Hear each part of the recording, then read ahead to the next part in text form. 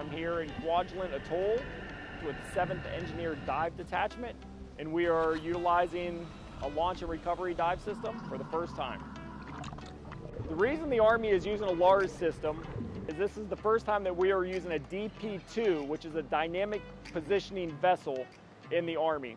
This particular one is called the Ocean Lee. Normally on an Army LSV or most military watercraft, we utilize 4 anchors for stabilization. However, on the DP2 vessels, we utilize computer-aided GPS sensors to hold the vessel in a stable position for diving. Without the aid of the LARS, divers could be sucked into intakes, propellers, or rudders at any time. Learning this new equipment enables us to utilize diving platforms outside of the military watercraft that have been previously unavailable to us, expanding our capabilities and not limiting us to a particular type of boat.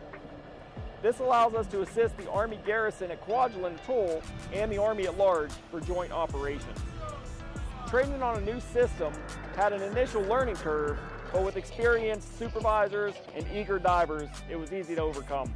I look forward to the opportunity to get the dive teams back out here in the future.